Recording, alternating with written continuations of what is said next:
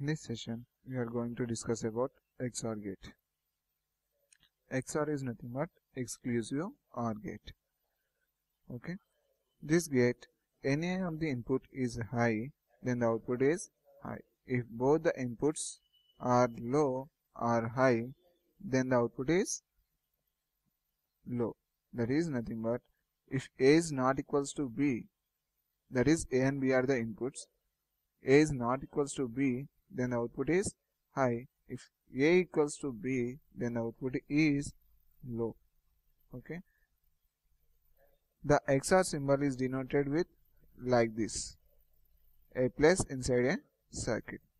XOR symbol is denoted like this, X inside a circuit. And this is the truth table for XOR gate. If both the inputs are 0 or 1, then the output is 0, or else the output is 1. That is, if any of the input is 1 and the another input is 0, then the output is 1.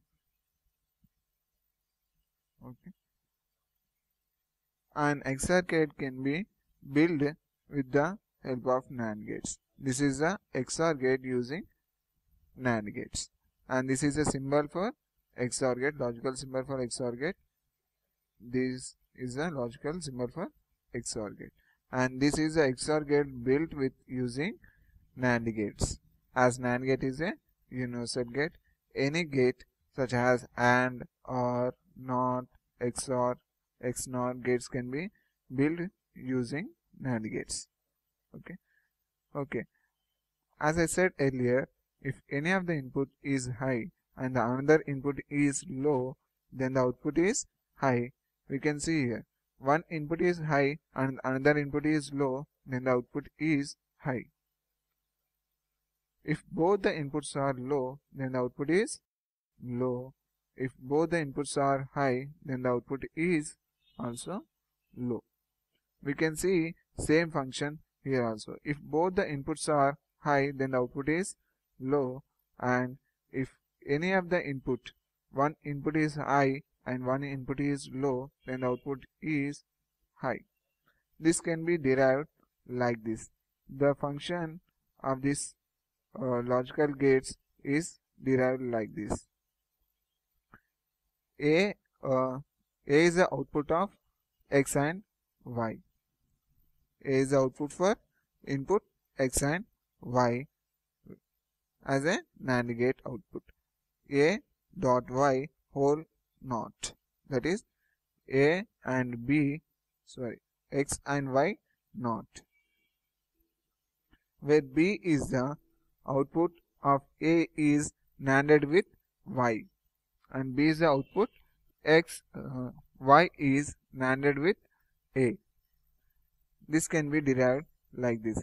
Y and output of A is XY NAND and whole NAND.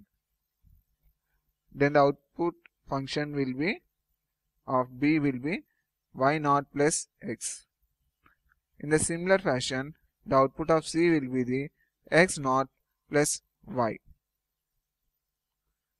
Then the output NAND, the fourth NAND output is C and B, NAND of C and B.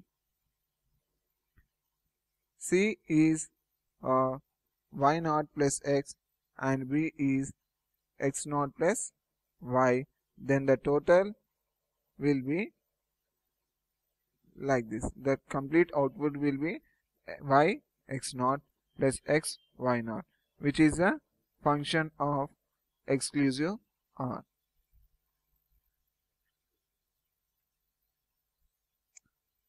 Thank you.